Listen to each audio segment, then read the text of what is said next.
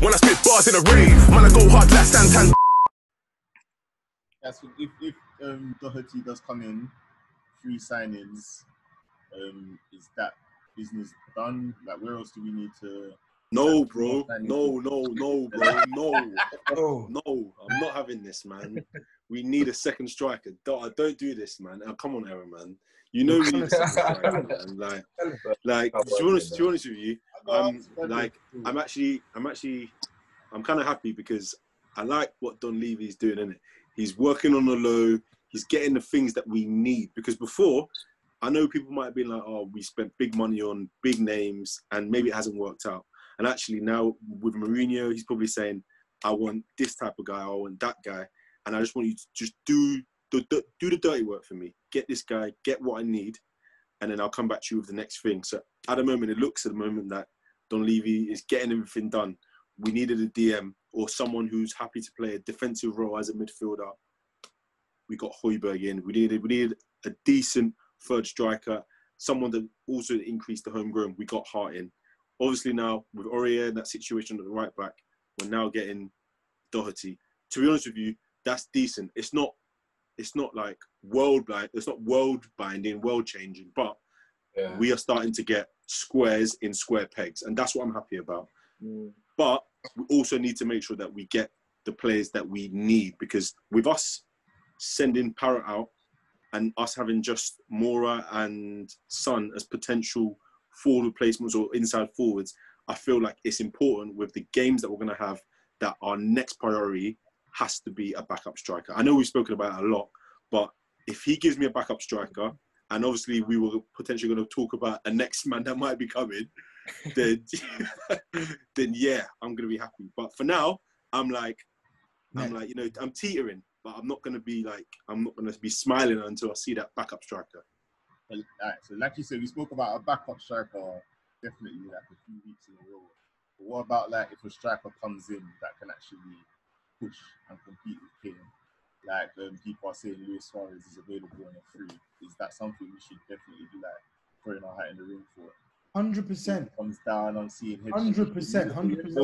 Like this.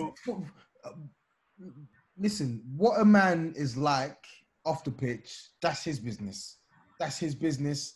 And I know what we say about Suarez. He's racist. He's this. He's that. He's X, Y, and Z. That's him. Suarez, the man.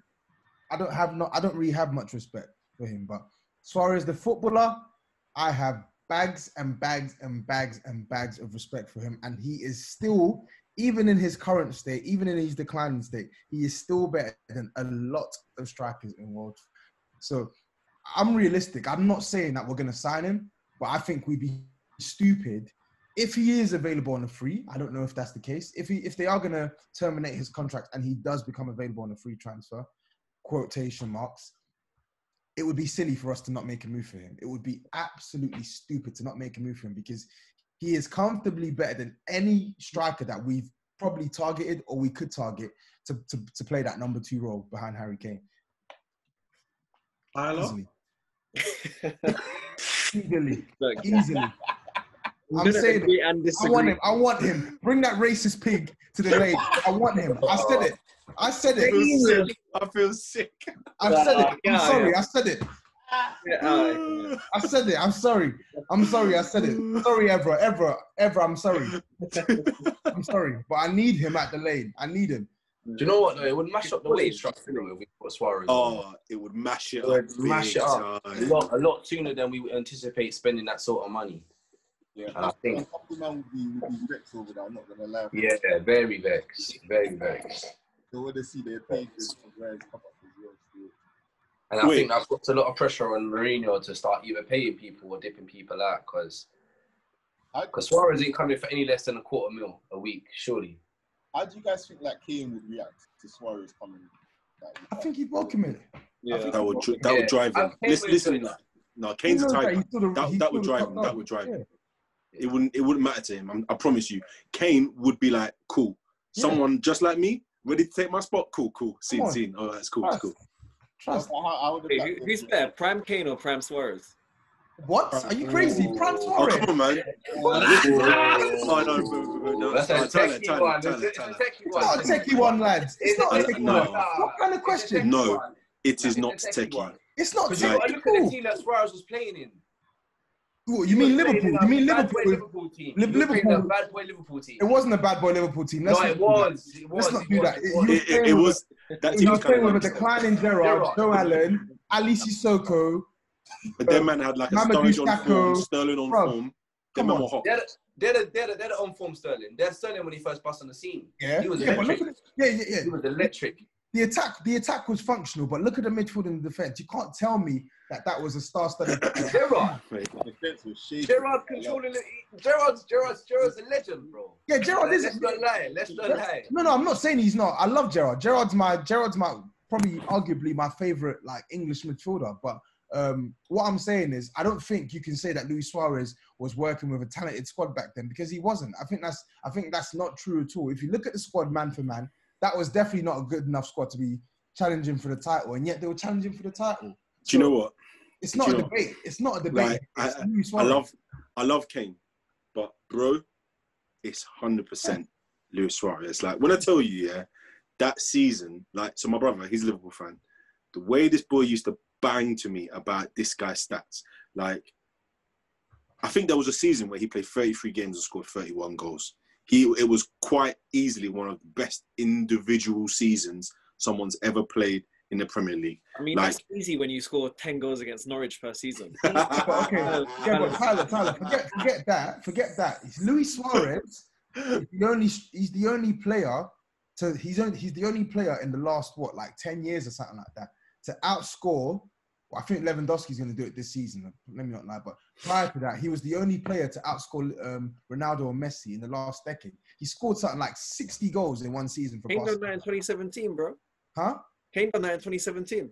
60 goals in one season. Come on, you're having a laugh. Yeah, he outscored Messi and Ronaldo. Kane scored like 50 something in a calendar year. I'm talking about a season. Luis Suarez scored like 60 goals in a season. There's no competition here, and I think there's no shame in us admitting the truth, which is that Luis Suarez, in my opinion, is the best striker of the decade, the previous decade just gone. And he's been at Barcelona for like 5 years, and he's already like their fourth all-time goal scorer. Third, I think. Isn't a competition. Third now. So it's not a competition here. Okay, wait, Kane is playing with a god. Why is Tyler not having him? Yeah, speak on it. No, yeah. He's obviously a good player in it, and who'll bag 15 to 20 goals all comes. I cannot separate the man from the player. I just can't. I can't sit there on my sofa and jump up and cheer when Spurs scores a goal when he's an absolute cunt.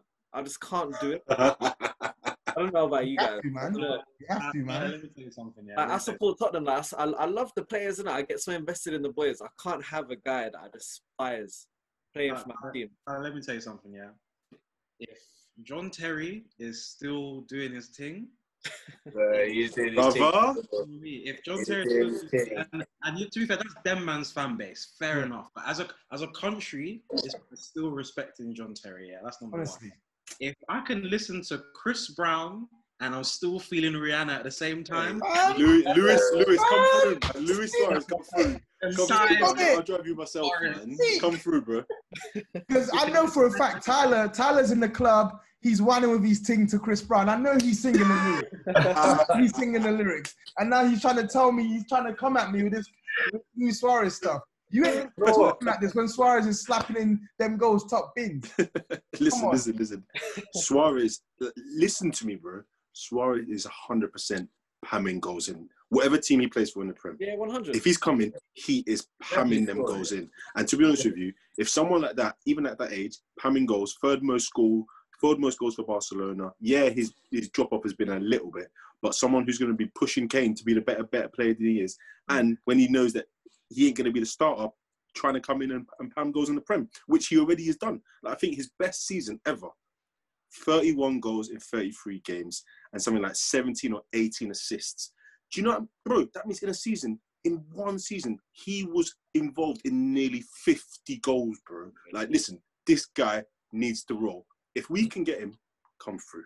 It's a big. That's what I'm saying. It's a Well, big thing. I looked at his stats, innit? Like to try to fuel my agenda, and it was backfired, innit? When I watched it, when I watched it this season, he just looked dead. Like he looked fat. He looked like he couldn't run anymore. So I was like, cool, let me check these stats. So I have a bit of energy. Man scored over 20 goals as well. I'm saying, the thing with Suarez, like apart from Messi, the Barca team is trash. It is. And 10 assists as well. Goals. But the thing is, I was looking up his stats just now, trying to ridicule him, but I can't lie, he's still putting on numbers. You can say he's declining. I like him though. I can't confirm or deny if I'd like him at this club. Hey, teacher, talk on it, bro. Come on, talk on it, man. I can't confirm or deny it, bro. That's what I'm not gonna say, bro. All I'm saying, hear me out. All I'm saying is that, like, yo, he's declining. We all know he's declining. He can't play like 50 games a season anymore. He has some. He's good for maybe like a 1 or 2 month layoff with that sort of like knee injury that he normally gets. But, bruv, the guy, class is permanent. And if you can squeeze, let's say, maybe 30 to 35 games or even more from this guy, either off the bench as a starter, you're going to see the quality show. And he can play with Kane. He can play instead of Kane. Bruv, he'd be perfect. The only issue is I don't think he'd want to come to Spurs because I genuinely believe if his contract is terminated, he will have much better offers than we would be able to give him. And that actually brings me on to my other point as well, because one of my friends was messaging me. When I spit bars in a rave, man, I go hard like Santan.